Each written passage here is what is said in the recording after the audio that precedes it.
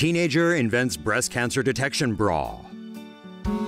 A teenager in Mexico won the top prize at the Global Student Entrepreneur Awards for inventing a bra that can detect breast cancer.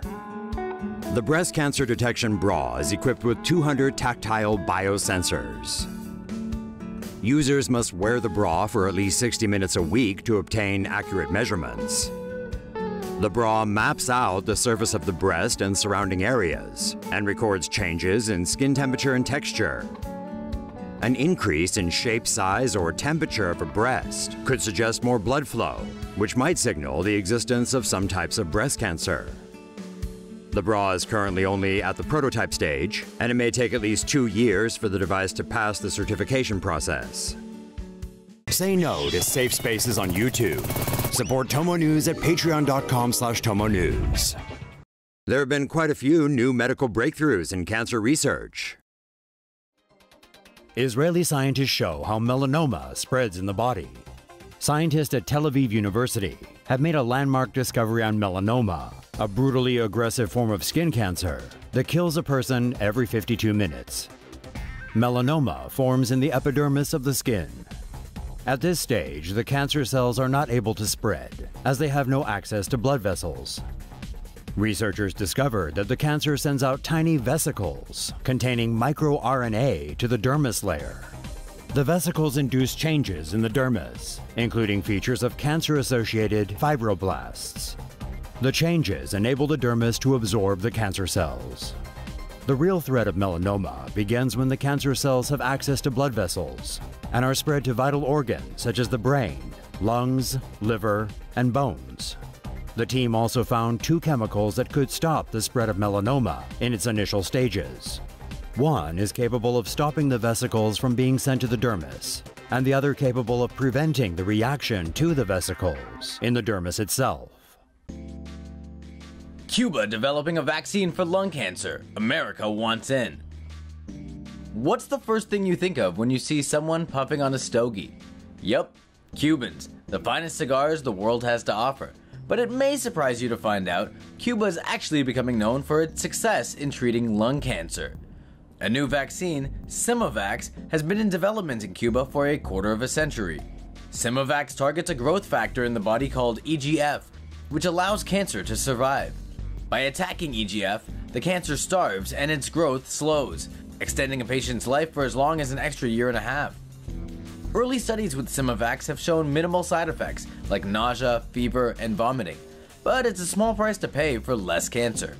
The drug's been used to treat 5,000 cases of lung cancer worldwide, but with FDA approval pending, testing could still be a ways away in America.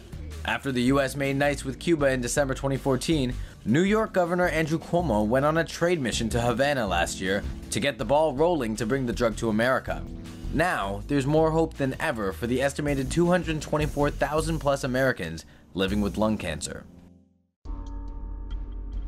Malaria vaccine could lead to general cure for cancer. Scientists researching a vaccine against malaria in pregnant women may have accidentally discovered an effective weapon against cancer. Scientists from the University of Copenhagen and the University of British Columbia have identified that the carbohydrate the malaria parasite attaches itself to in the placenta of a pregnant woman is identical to a carbohydrate present in cancer cells. Scientists have created the protein that the malaria parasite uses to attach to the placenta in a laboratory and have added a toxin. The combination of the malaria protein and toxin finds cancer cells, is absorbed, then the toxin is released inside, causing the cancer cells to die. Research groups from the 2 universities have tested thousands of samples, from brain tumors to leukemias, and have found that the malaria protein is able to attack more than 90% of all types of tumors. The drug was tested on mice implanted with 3 types of human tumors: non-Hodgkin's lymphoma, prostate cancer, and metastatic bone cancer. The mice that were given doses of protein and toxin showed far higher survival rates than the untreated mice.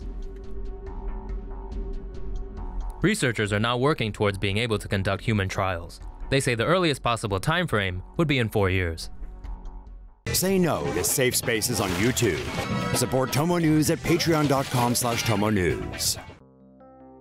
Elephant gene could help in the fight against cancer. In a study published this week in the Journal of the American Medical Association, scientists revealed they have discovered a gene in elephants that could help the fight against cancer.